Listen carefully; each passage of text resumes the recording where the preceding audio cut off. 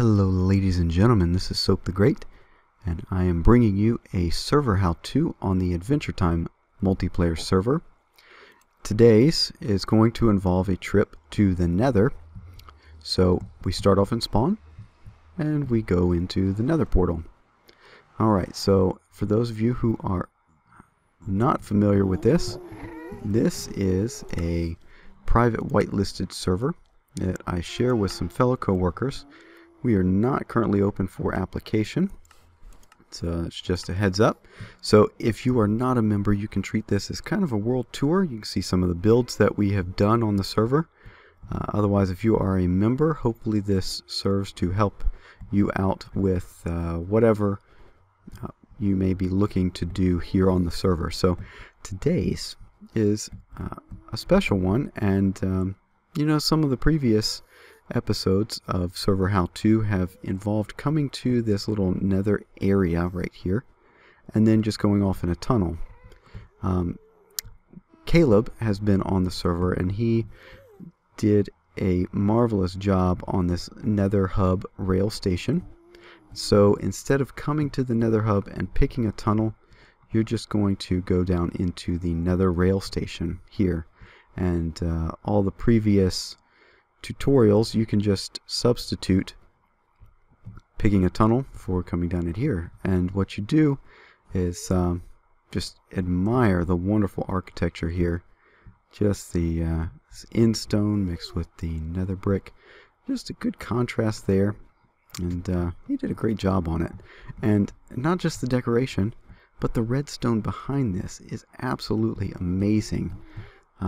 He managed to compact this station selector into just one wide, and yeah, he did a great job. So you just come along here, and each of these stations are listed. You get a little sign here to let you know what to go to. We are just going to do the little loop back. Okay, he put in a couple of testing things. So you come in, select your station. You notice some don't have places available. You can click those, but it'll be a pretty short trip for you. Okay, so after you've made your station selection, you come over here. If you want to send some freight, feel free to do that. What you want to do is hit Freight New Cart, and then hit Freight Send. Okay, and that's going to send it to your destination that you have selected. Now, if you'll watch carefully, the freight car should end up back over here. Yep, there we go. And you can get your freight. Okay. The next thing is the passenger. Again, we're going to do the loop back. So, is it not going to go? No, there we go. A little bit of a lag spike there. So we come up to the station selector. He's duplexed the whole thing. So sometimes the carts go up top, sometimes they go on the bottom.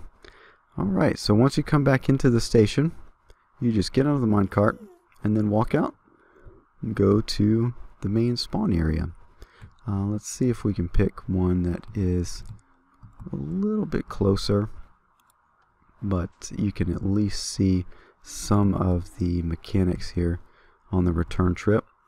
So we're going to go to the end room. Is this an up or down? It's a down. Okay, you see how this time the cart went down. Okay, so we'll be going this way. You may have seen this in operation in previous tutorials also, but I just wanted to show you this piece. And what we're going to do is just stop. Okay, get out of there, and we'll get back on the cart and return. Okay. Oh, take a little bit of damage there. Might have to knock out a block. So you just return the same way, and what's going to happen is when you get back into the station. Alright, yeah, we got some lag spikes going on, probably because of the recording. It's going to send you up over this way, and it detects with that little tripwire hook whether you are in a cart or if it is a freight cart. So yeah, that's how to use the Nether rail station. If you have any questions, comments, or suggestions, do let me know.